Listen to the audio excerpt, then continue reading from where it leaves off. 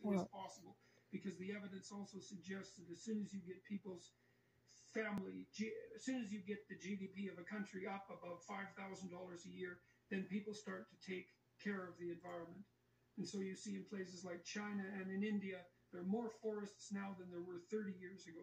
There's more forests in the northern hemisphere than there were 100 years ago.